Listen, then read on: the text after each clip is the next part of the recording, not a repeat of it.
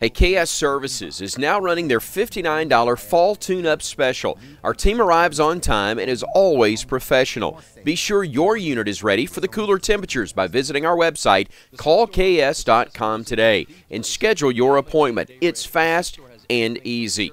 The weather's getting cooler and the days are getting shorter. Don't let the fall weather sneak up on you. Call us today.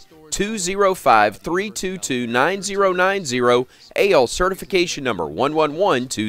The Weather Xtreme video. This is the afternoon edition for Monday, the 22nd of January. I'm James Spann. Rain continues over southeast Alabama. For the rest of the week, things look quiet. Maybe some rain as the weekend begins. Let's check it out. Here's the water vapor satellite view. Upper air look big, upper low over Kansas.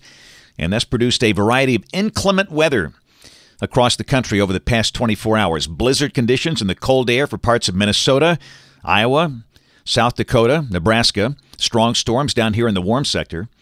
That's the radar at 240. Heavier rain moving into Montgomery.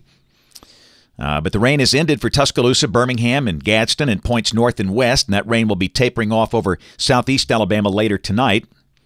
And you can see the sky is starting to clear across North Alabama. Big patches of blue opening up. In fact, the sky is sunny over all of West Tennessee and Mississippi, and we will enjoy a sunny day tomorrow.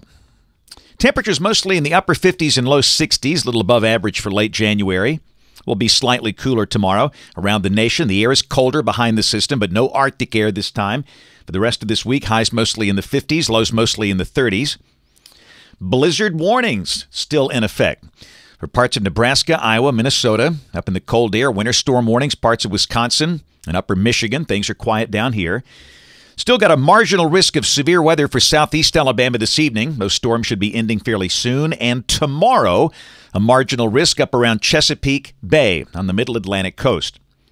This is the rain for the next 7 days. Again, big numbers from San Francisco to Seattle. And around here, rain amounts. Now, this counts the rain we had today and the rain we get over the weekend on Saturday. Rain amounts about 1 inch or slightly more. So let's dive into it. Model fans. This is the GFS, the 12Z run, valid at noon tomorrow. Trough lifting north of us. And down below that, the air dry. Partly to mostly sunny with a high in the middle 50s, right at seasonal averages. Wednesday, we start the day around the freezing mark. The high again in the 50s. This is Thursday. The sky will be sunny. Same deal. We start the day around freezing. The high in the upper 50s. And Friday, a sunny day. Friday morning's low near 32. The high Friday afternoon should be around 60. Now, this is Saturday and moisture comes back. We'll mention a chance of rain at times. This run not as aggressive as other runs, but no doubt some risk of rain Saturday. Not going to rain all day. No severe weather. And then Sunday, all of a sudden, the GFS goes kind of dry. We're still going to mention the chance of a lingering shower Sunday, but if this verifies, we can take that out. We'll wait for future runs to see if we have some consistency here.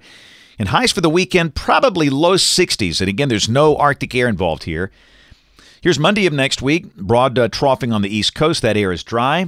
And that would suggest a low around 40 and a high around 60. Nothing really too cold. This is the end of the forecast period. Thursday of next week, the 1st of February. Troughing north and west of here. And if that's right, an approaching cold front would likely bring a chance of rain at that point.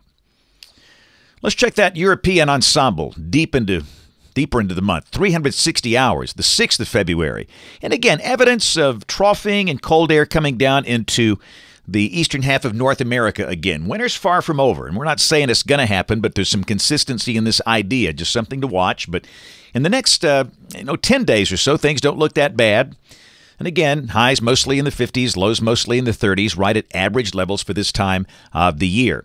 That's it for the Weather Xtreme video this afternoon. We'll have notes in the blog. The next video here by 7 o'clock tomorrow morning. If you can't catch us this evening on ABC 3340 News at 4, 5, 6, and 10 o'clock. Thanks for watching. Have a great evening, and God bless. Hey, KS Services is now running their $59 fall tune-up special. The weather's getting cooler and the days are getting shorter. Don't let the fall weather sneak up on you. Call us today, 205-322-9090, AL certification number 1112.